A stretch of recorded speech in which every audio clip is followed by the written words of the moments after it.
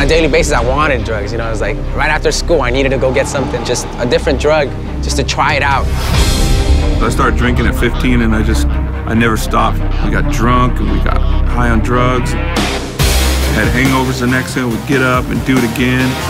I just thought ramming my car into the embankment on a freeway was going to be the best way to get out of where I brought myself. You can use different objects, a blade to a safety pin. I would scratch at my skin over and over again. One day it just came to a point where I exploded.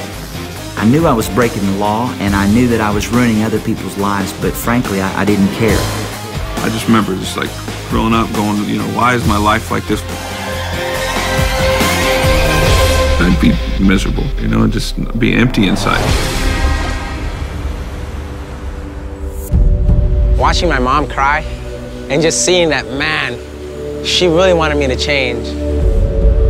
I really had no feelings anymore. It was kind of like, well, too bad if my mom cries, she cries. And when I thought about that, I was like, what's wrong with me? Like, I've gone cold-hearted.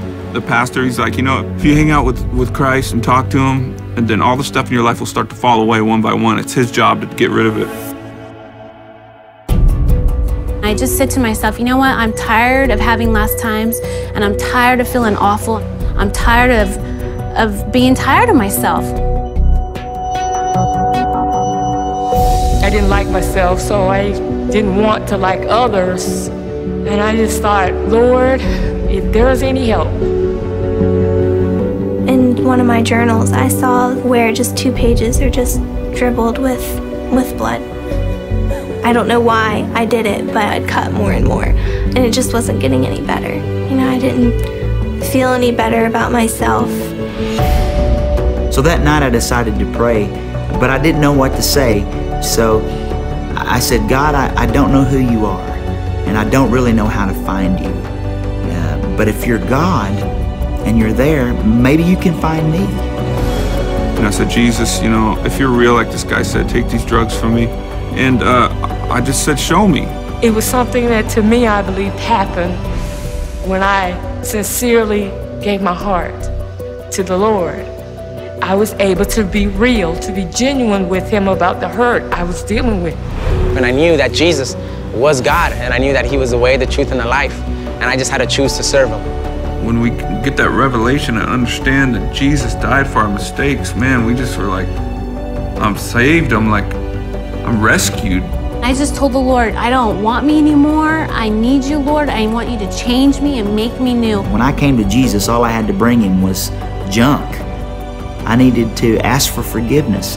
I needed to repent of my sins and turn the other way and be open to what God wanted to do.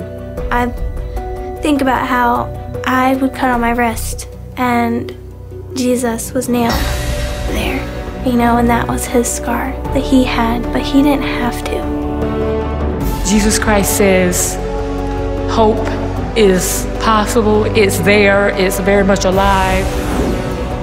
I was so relieved that there was hope. I was so relieved that like someone really did love me for me.